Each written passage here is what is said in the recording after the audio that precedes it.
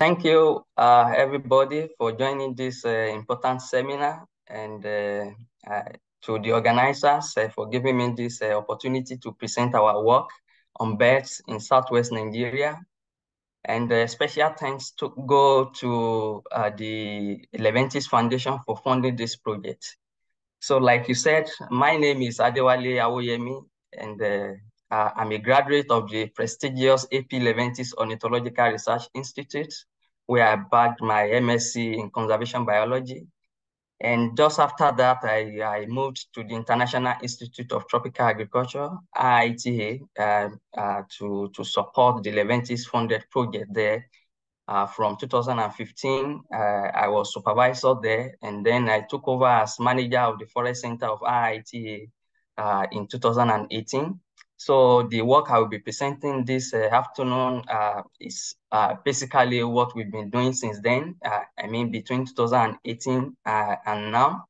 So I hope I will be expecting your contributions and how we can make it better.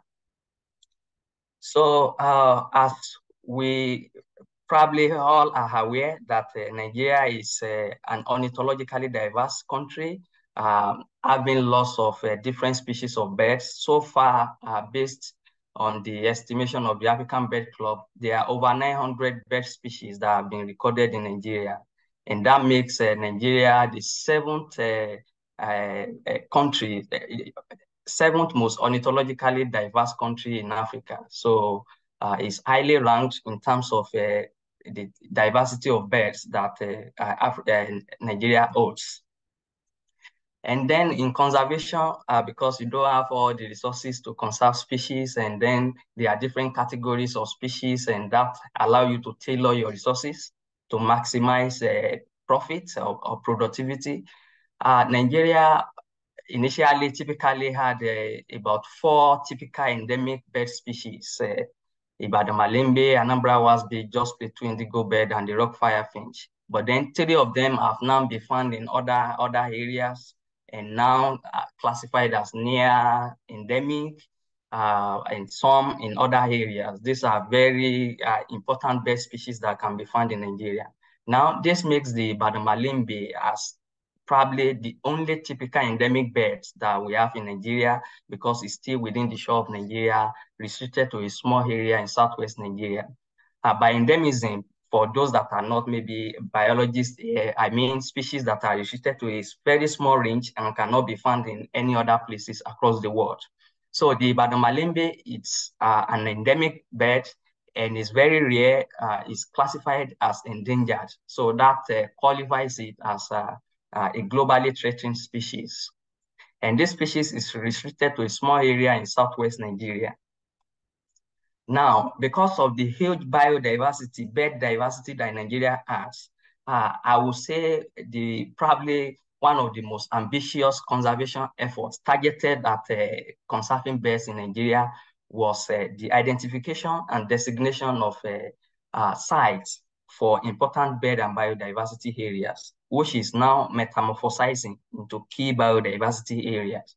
There are 27 recognized sites in Nigeria, 27 important bird and biodiversity area, which is now known as the key biodiversity area. So I will be referring to key biodiversity areas in my presentation. This looks like a very good approach, I mean, to actually attempt aimed at conserving Nigerian birds. But then Nigeria landmass is fixed. The total area of land that Nigeria has is just a little over 900,000 square kilometers. And this remains fixed, except where you do land reclamation, and there will be attendant problems, of course. But then in this fixed area of land, the total human population of Nigeria as at mid-2023 is over 220 million people. That translates to about 240 humans per square kilometers. That is huge. That means there's huge density of people in Nigeria. And remember, the land area is fixed.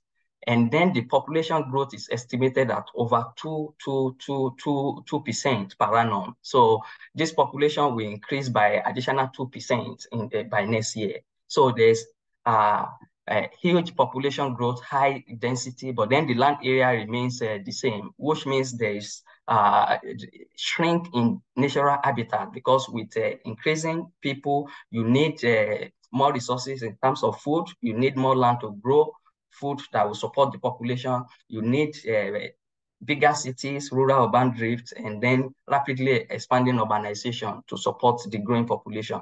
And what that means is that the natural areas will be threatened due to disturbance. Now, as I said, this project is funded by the Leventis Foundation, and it also incorporates my PhD, which I'm currently undertaking at the University of Granada in Spain. So for the first chapter of my PhD, we conducted the systematic literature review to know the status of urban ecology in Africa. And you will see here, unarguably, Nigeria is highly urbanized, perhaps the most urbanized country in the entire African continent. And that has implications for biodiversity.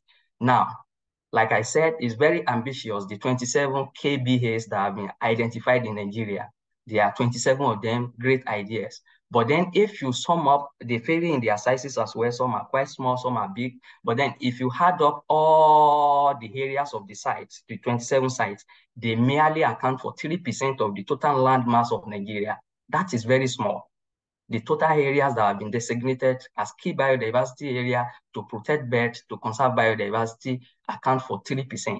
That is very low relative to the size of the country, and that has implication for biodiversity. So we are talking about Southwest Nigeria now. So what are we doing actually to promote bird conservation in Southwest Nigeria, and why is the Southwest Nigeria very important?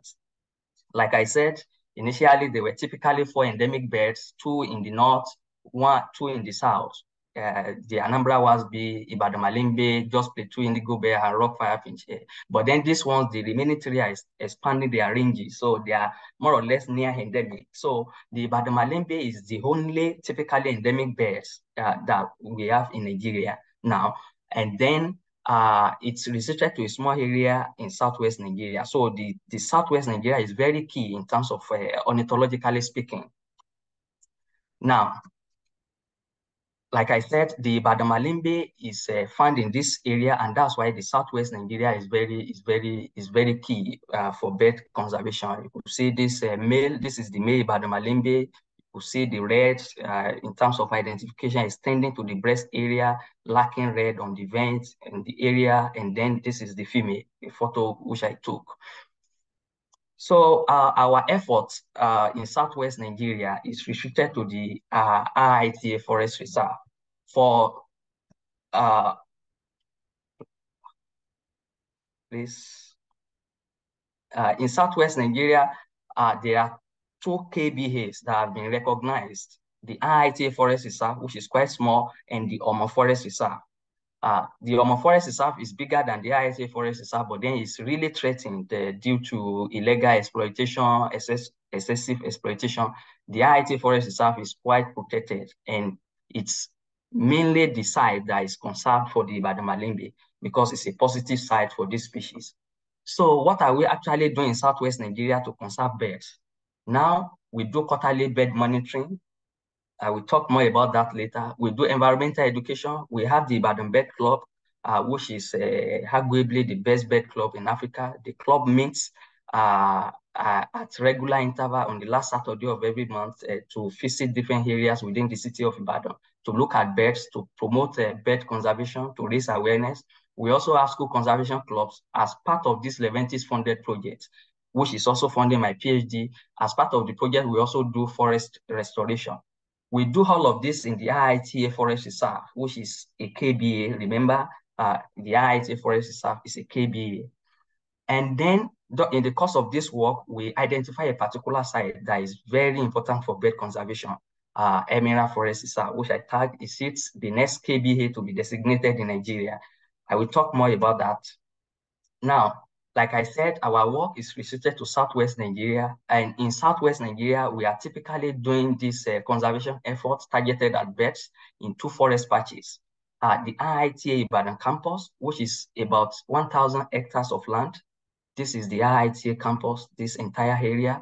And you could say the IITA Forest Reserve, which is a KBA, this area is the 360 hectares, which is conserved for the Badamalembe and other trigger species, which I will talk about later. So we are also doing the monitoring in the Emerald Forest Reserve. This is the Emerald Forest Reserve, which is about 30 kilometers from the IITA Forest Reserve, and is a very small area of 120 hectares, but then ornithologically diverse. Now, when are we actually doing our monitoring? Because of seasonal variation in the tropics, we have two main seasons, the dry and the wet season, and each influences associated bird diversity that you have.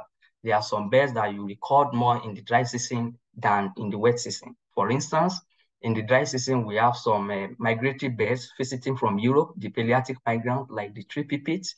We also have within Africa, birds moving even within Nigeria, which we term the intra-African migrants. They move from the north, which is savanna, to the west, which is more of a rainforest. So they move within this area. So with our survey, targeted at both the dry and wet season quarterly, which is March, June, September, and December. So March and December monitoring captures the dry season, June and September monitoring captures the wet season. So we are able to look at the totality of the Epifauna that is found in these particular areas. So how do we actually do our monitoring to make it it's a quite robust system, which we tag as the constant effort survey.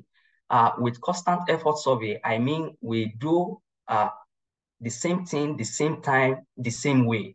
So for instance, with our mixed netting, we set up nets to trap birds in natural habitats. We use the same size of length, in terms of height, in terms of mesh size.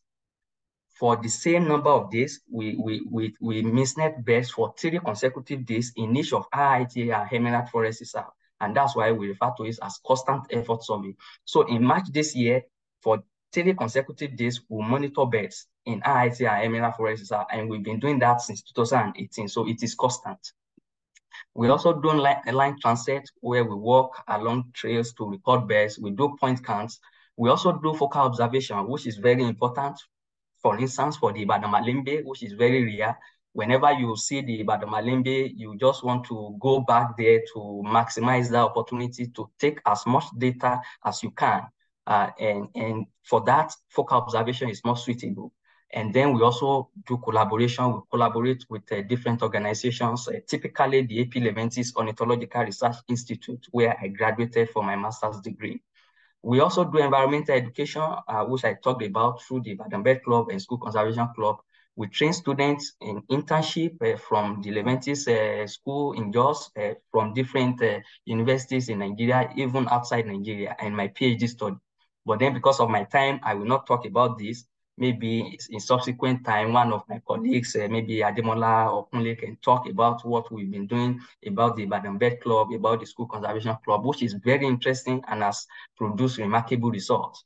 So when we record the birds, I mean, for the mixed netting now, we set up the nets and we put ring in their tassels so that we can tell if we trap that individual again, which we refer to as retrap.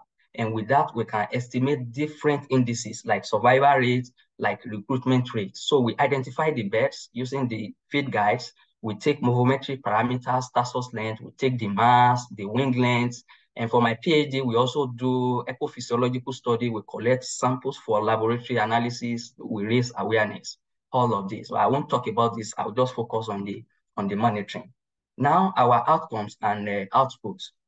Now, because of the ornithological importance of the IITA Ibadan campus, there have been lots of work that have been done. I would say there are 3 generations of data sets that I would like to talk about and refer to so that I can compare and contrast.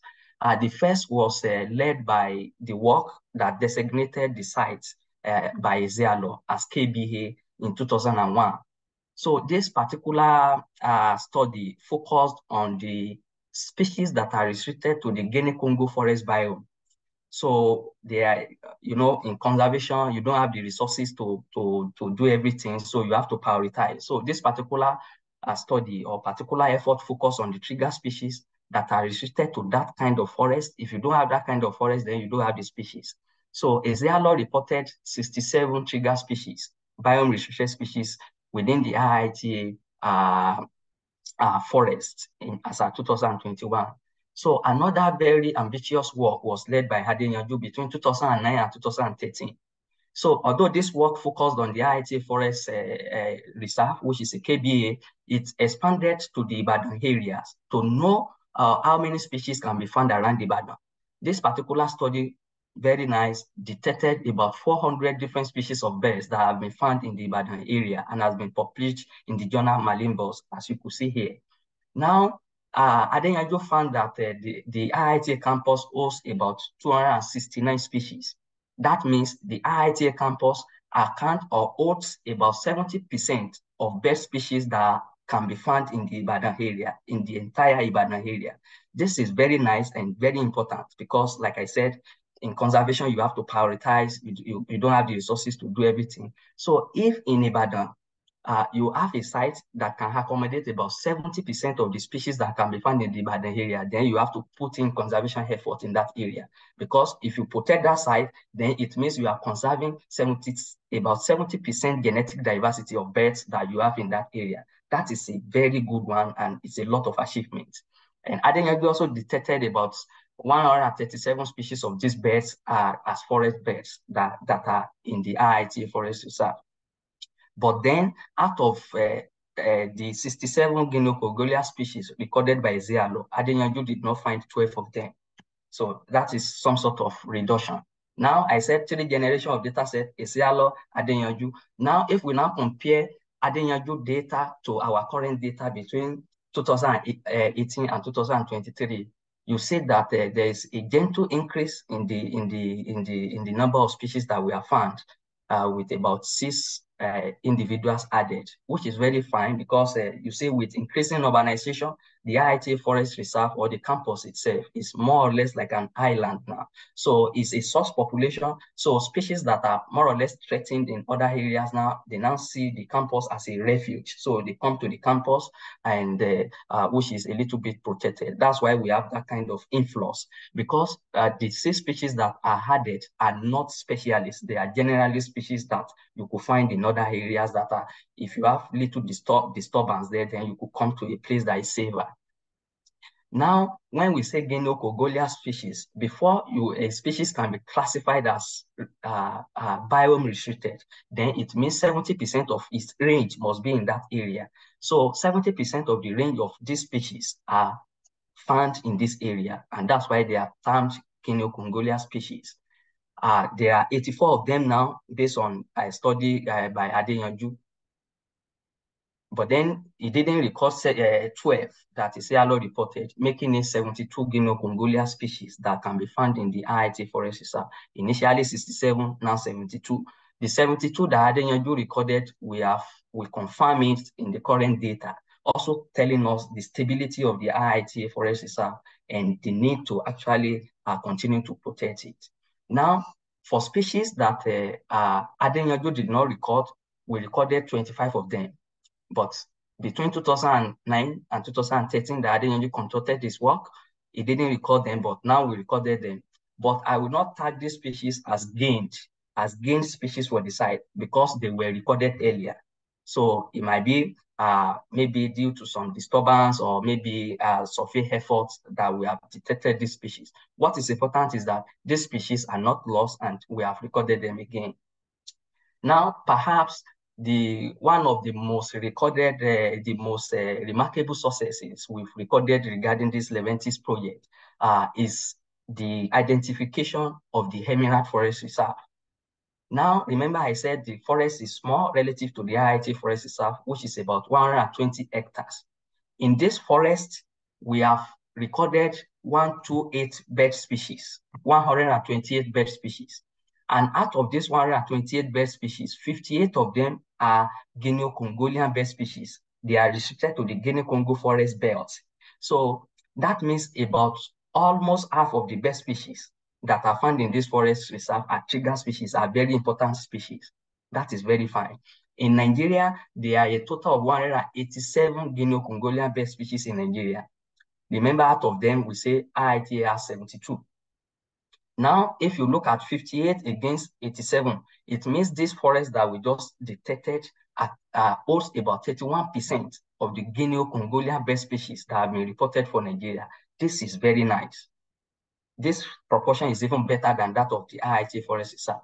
Now, if you compare here, IITA Forest Reserve is 360 hectares, supporting 67 or 72 Guinea-Congolian species. Emerald Forest Reserve is 120 hectares, supporting 58 Guinea-Congolian species. This does not diminish the value of IITA, but also supporting that there is a potential site that will also enhance the ornithological importance of Southwest Nigeria. Remember, of the 27 KBAs that have been identified in Nigeria, just 2 are in the Southwest Nigeria. And the Southwest is very important now because of the typically endemic bird, the endemic and endangered Ibadan malembe. Now, we have reported our findings in the Emerald Forest Reserve in the Bulletin of the African Bird Club. Interestingly, the only available song of the Ibadan malembe has been recorded in the Emerald Forest Reserve. That is the only song of the Ibadan malembe that is available. We have also reported this in Malembos. This is very important because part of the threats to the Ibadan malembe is lack of data, and our efforts, conservation efforts, have have filled this important knowledge gap. In fact, the data used by the IUCN, International Union for Conservation of Nature, for assessment of species, especially for the Ibadan malembe, come from our efforts at the IIT Forest Center.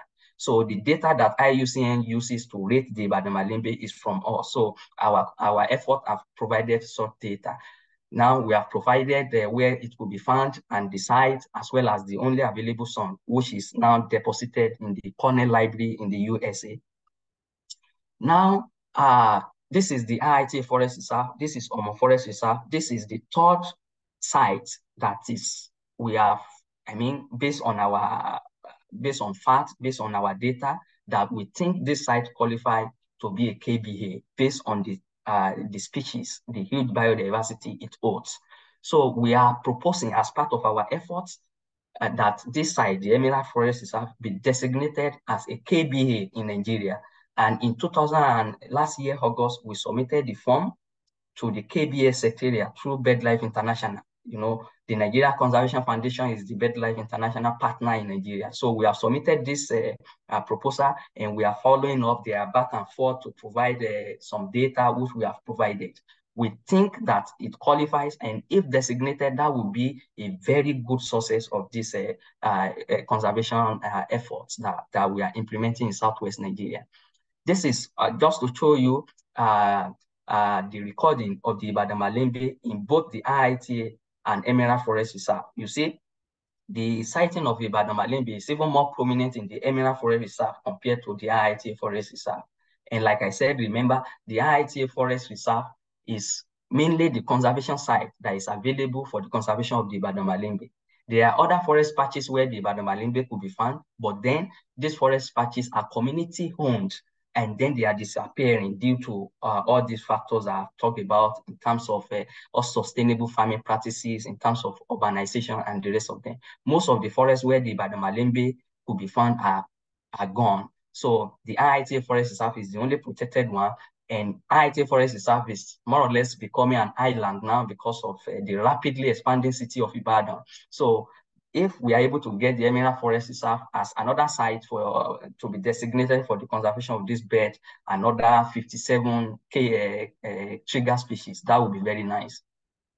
Another additional work we have done as part of this project on the Ibadan malembe is that the only successful breeding record of the Ibadan malembe, we found it, we recorded it, we followed it. This is the male Ibadan malembe. I'm happy to be the one to photograph this photo. I already filmed it and put it in my house. You can see it was feeding the baby with caterpillars here. We really monitored it from incubation to fledging. We published this work as well, which is a very remarkable sources from our conservation effort in Southwest Nigeria. And you could see in this map where the Ibadan malembe has been found in all of these forest patches. So we recorded this in Ekiti State. Now, just to summarize, because of my time, to summarize because remember I said we do this through the constant effort survey.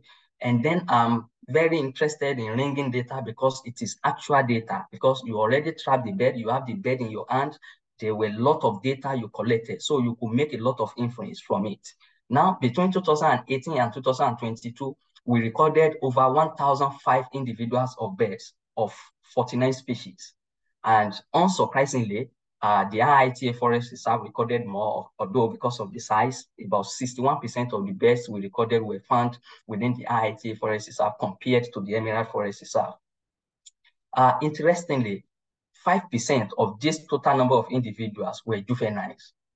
That tells us a little bit about recruitment rate, that there's reproduction, which is fine. 5% is quite low. We may think that 5%, maybe the population is not doing so fine. But then there are two measures of breeding evidence that we use. The number of juveniles, I mean the number of baby birds. And then as experts, we also detect breeding evidence from brood patches. You know, birds, unlike mammals or other species, they incubate. They incubate their eggs. So while incubating, they charge the feathers around the belly so that they can easily pass the heat from the body to the egg so that the egg can hatch. With that, scientists, biologists know that this particular bird is breeding. If the bird is breeding, then that is an evidence of reproduction. So that is 11% of the total birds that we recorded were actually with brood patches. So if you had 5% plus 11%, that's about 16%. That tells us a good recruitment rate.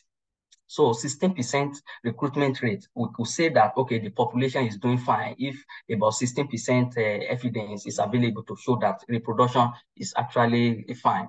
And then if we look at the retraps, the total percentage, about 21% of this total number of individuals trapped were actually retraps, which means we trap them earlier. Remember, I said when we trap birds, we put ring so that when we trap it again, then we can say, okay, we trap this particular individual here, and we can compare their body condition, maybe their mass, so many data that we can actually collect. This retrap is very, very important, especially for conservation decisions, because it tells us about survival rates. It means 21% of the total number of birds that we have misnetted in these two forest patches have survived. So it means survival rate is potentially 21% of the total number of birds that we have recorded. This is very nice. This is a very good indication of survival. And it tells us about the health of the forest reserve. For instance, if the forest patches were not fine, or are threatened by different factors, maybe persecution, the birds don't feel safe there, then we expect that we won't have retrap. If the habitat is destroyed, there are no birds, or the birds are being killed, or their habitat being destroyed. So this is very good, and saying already pinpointing, justifying the conservation effort that we put into what we do. And you could see here that the Emerald Forest Reserve and IIT Forest Reserve, they follow the same trend. We recorded more of adults, then retrap, then juvenile, which is also very nice. This is when Fio visited the IITA to support our ringing efforts. He was holding the capuchin babbler here. It's a lovely bird here as well, the blue-shouldered robin chat. So we collaborate, like I said, with different organizations to ensure this. Now, if you look at the temporal trend, I would say the population of birds within the IIT and Emerald Forest Reserve is quite stable. So I would call it a rather stable population because not so increasing, but it's stable. This outlier here, this sharp increase, is due to our strong collaboration with APLORI. In 2019, we had lots of people from APLORI visiting. And when experts visit the ring and we take all our data, we keep all our records. That's why we have this outlier here. But then if you control for that, then this population is stable, telling us that both IITA and Emerald Forest Reserve are stable. And then if we protect them, then there is need, there is value for the conservation effort we put into place. Like I said, we collaborate a lot with the AP Leventis Ornithological Research Institute. That's where I graduated from, and then lots of scientists, and we are both funded by the same donor. And you will see the number of birds. Those that are affiliated with APLORI, they have ringed more birds than those that are not affiliated with APLORI here. ringing over 80 birds. I mean, 80% of birds that we have ringed so far between in both RIT and Emerald Forest. And then if you look at the number of ringers, those that have ringed it, you find out that they are also more affiliated with Aplori, with some of these fantastic species that we have recorded. So what are those challenges and what are the future prospects? Funding is always challenging for any conservation work. And then for instance, to get more equipment. And then we do other activities in addition to bird monitoring, because we have a whole center, the forest center at RITA, that does other conservation work, forest restoration, and the rest of them. Although there are also other security issues, you know, in Nigeria, it's an issue, but then we try to rely on tips from the RITA security unit so that to ensure that staff are safe, because we also train students and we take them on field work and the rest of them. So we have to rely on this important aspect. And now we will be so excited if we get the Emerald Forest Reserve designated as a KBA. But then that would mean we have just 3 KBA in Southwest Nigeria, with the Badamalembe, which is globally threatened. That is still small. Even if we had the Emerald Forest Reserve to the 27 KBAs, it will still account for less than 4% of the total land mass of Nigeria, but it is still something for conservation efforts. I could remember there was a time we planted the Badamalembe Grove in our Tree Heritage Park, and then Phil was also visiting and assisted in the planting. And that was around 2018, 2017. And somebody was asking, so we planted the trees that Ibadan Malembe love in the grove. I mean, our intention was to raise awareness when students visit, okay, Ibadan Malembe loves this tree. And somebody was mentioning, when will these trees grow that the Ibadan Malembe can use it? I said, okay, this is mainly for environmental education, but if you visit the place now, what we have is reminiscence of forest in just 5 years. So a conservation effort actually work if you put in, although it takes time, if you put in the effort. So we are proposing an ornithological monitoring at the Olokemeji Forest Reserve now, so that we have the Emerald Forest Reserve, we have OMA, we have IITA. The Olokemeji Forest Reserve is very interesting because it's quite big. It's about 6,000 hectares. That's 6 times bigger than the size of the IIT campus. So we got funding from the World Resources Institute, Nigerian Breweries, to restore 1,000 hectares in this forest reserve. This forest reserve is about 40 kilometers from the IIT Forest Reserve and almost 50, 60 kilometers from the Emerald Forest Reserve. You know, this network, if we are able to do it, that would be very good for birds. But then the project we are implementing at Olokemeji is mainly to restore the habitat. So the biodiversity monitoring component is what we are proposing to the Leventis Foundation for the next round of funding and fees here, so that we can get the support to do this. Now, our intention is that, okay, we are doing forest restoration at Olokemeji Forest Reserve, but then we want to introduce the Leventis project there so that we do bird monitoring, so that we can use the bird monitoring to match our effort. So with that, we can measure if our forest restoration effort is actually positively associated with bird species richness. We expect that as we restore the Olokemeji Forest Reserve with native tree species, then the bird biodiversity should increase. And then with this proposal to the Leventis Foundation, we are not only looking at the taxonomic diversity, I mean, in terms of the number of bird species alone, we are looking at the functional diversity, so that we see how conservation effort actually influences functional role, the functional diversity of birds. We will also look at phylogenetic diversity to look at evolutionary richness from conservation perspective. So we want to take it to another level, and we'll be grateful for his here if we have the funding to keep doing this. And this will be very good for birds in Southwest Nigeria, having presence in IITA, Emerald Forest Reserve, and also at Olokemeji Forest Reserve. There's some sort of delay with the KBA designation, but then we are still on it, people from BirdLife ourselves. So if we could speed this up, this would be very nice. I don't see it as actually doing favor to the Emerald Forest Reserve or doing favor to the IITA Forest Center staff. But then if we do this, it will encourage the owner. The Emerald Forest Reserve is a private forest that is owned by a nature enthusiast. This particular designation will really increase his interest and he will really like it. And like I said, we are not doing favor, but then if we do it, then uh, the birds there, the biodiversity there are what will be benefiting from this effort. So if we could get this, that would be very nice, a success story. So we also attempt to have more publications in conservation journals, in reputable journals. Then we hope to boost staff morale through better welfare and training. I will tell you more about the team. This is who we are, the IITA Forest Center. I'm the manager of the center. You could visit our site to learn more about our work. This is the team. The team is a remarkable team. I would like to thank them. Working with them has been very fine, very productive team, and then it's very good. I'm happy to work with them. And our project, two of my supervisors now based on with support from this project, just recently gained their MSc, and hopefully they can also go for their PhD. And hopefully one of them can talk about our effort on the Ibadan Bird Club, School Conservation Club. The other one can talk about our restoration activities to focus on another aspect. And this is my supervisor, Idekopa Limbo.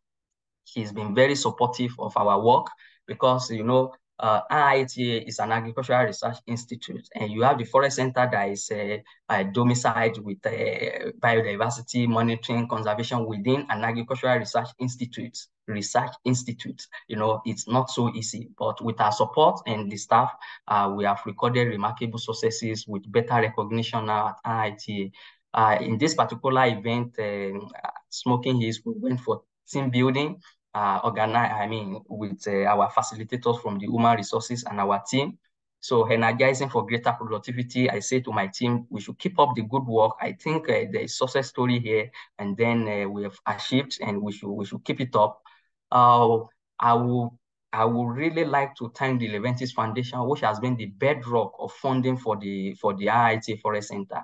It didn't start in 2015, even when I joined as supervisor. It's been there for many years and has been supported by the Leventis Foundation. So I would like to thank them for their unwavering support. Also, the AP Leventis Ornithological Research Institute, we have a very strong partnership with them, which has really enhanced our performance. The Nigeria Conservation Foundation, and like I said, IITA for hosting us. This particular Hunter Francolin also recorded within the IITA campus. We found it was incubating. So we monitored the breeding, which was the first to be reported for this species for Nigeria. So we reported it as well in the journal. We monitored it from incubation until it hatched and then it fledged. It's a lovely, lovely bird. It's also a trigger species. So with it, I would like to end my talk and thank you all for listening. Merci beaucoup à Adewale pour sa présentation. C'était très clair et très complet. Adewale nous a présenté les projets de monitoring au sud-ouest du Nigeria. Donc, il travaille pour l'Université de Grenade et le Centre pour la foresterie et l'Institut tropical international d'agriculture du Nigeria. Il nous a expliqué qu'il y a 920 espèces d'oiseaux au Nigeria, donc c'est le 7e pays le plus divers d'Afrique pour l'avifaune. Il y a un seul endémique strict dans le pays, c'est le Malimbe d'Ibadan, qui est présent dans la région du sud-ouest, et 2 espèces semi-endémiques, donc l'astril du Niger et le combassou du Jos. Il y a en plus plusieurs espèces à distribution restreinte qui se trouvent dans le pays. 27 sites de haute biodiversité ont été définis au Nigeria. C'est un pays avec une surface de près d'1 million de kilomètres carrés, une très forte densité d'habitants, plus de 200 millions d'habitants. La densité est plus élevée, par exemple, que ce qu'on peut retrouver en Suisse. Il y a aussi une forte croissance, donc une forte pression sur les habitats naturels. Et donc, c'est nécessaire de travailler pour la conservation des oiseaux et de leur habitat. Et c'est ce que nous a présenté Adewale, donc pour le sud-ouest du Nigeria. Un de leurs principaux sites d'études, c'est le campus IITA d'Ibadan, qui fait plus de 1000 hectares, dont 360 hectares sont protégés et dédiés à la conservation du Malibé d'Ibadan. Il y a aussi une réserve forestière qui s'appelle Emerald Forest Reserve, qui fait environ 120 hectares, donc c'est une toute petite surface, mais avec une grande diversité, une grande importance pour l'avifaune. Des suivis ont été réalisés sous la forme de Constant Effort Sites, donc de suivi de population par le bagage, mais aussi par l'observation avec des transects et des recensements Il y a aussi une grosse composante d'éducation à l'environnement, de stages et de formation. Ils ont aussi organisé des programmes doctoraux, par exemple. Ensuite, on a eu une présentation des résultats. D'abord pour les résultats de 2009 à 2013. Donc, il faut savoir que dans la région d'Ibadan, il y a presque 400 espèces d'oiseaux. Ça fait une grande diversité et 269 espèces, donc plus de 2 tiers de ces oiseaux se retrouvent sur le campus, dont 137 espèces forestières. 84 espèces guinéo-congolaises ont été recensées. Donc c'était plus que lors d'un recensement qui avait déjà été effectué en 2001, même si certaines n'ont pas été retrouvées. Et ensuite, il nous a présenté les résultats plus récents de 2018 à 2023, lors desquels 275 espèces ont été trouvées sur le campus. Il y a eu une augmentation et donc on peut soupçonner que cette zone sert de refuge pour des oiseaux qui sont menacés ailleurs. Il y a encore 72 espèces guinéo-congolaises qui ont été retrouvées dans cette période. Et ensuite, Adewale nous a aussi parlé de l'Emerald Forest Reserve, dont près de la moitié des espèces en fait sont des espèces guinéo-congolaises typiques de cette région. Donc cette forêt est importante pour la conservation de l'avifaune dans la région. Et c'est là aussi que le seul enregistrement du malimbé d'Ibadan a été réalisé. Il y a généralement un manque de données sur cette espèce. On voit qu'il n'y a même pas une photo sur eBird encore. Euh, les données de ce suivi peuvent être utilisées pour évaluer le statut d'espèce menacée comme le malimbé. Il y a eu par exemple aussi le premier cas de reproduction avec succès documenté. On a vu aussi une belle photo. Ensuite, Adewale nous a présenté un petit peu les résultats du bagage avec les proportions de juvéniles de 2018 à 2022. Donc 5% de juvéniles, donc j'imagine que c'est des oiseaux qui viennent de s'envoler, donc ça veut dire qu'il y a une bonne reproduction et que l'habitat est de bonne qualité si on se réfère aux oiseaux capturés. Il y a eu beaucoup de collaborations avec l'Aplorie, dont beaucoup d'aide pour le bagage. Et les défis futurs du projet sont le financement, certaines limitations au niveau de la sécurité. Donc les prochaines étapes, c'est un nouveau projet de monitoring, la désignation de la zone comme valeur à haute biodiversité qui est en retard, des publications dans des journaux scientifiques et des améliorations des conditions pour le staff pour augmenter leur motivation et d'autres projets de recherche. Merci beaucoup encore à Adewale et à tous nos spectateurs francophones et je vous souhaite un bon week-end et une bonne soirée.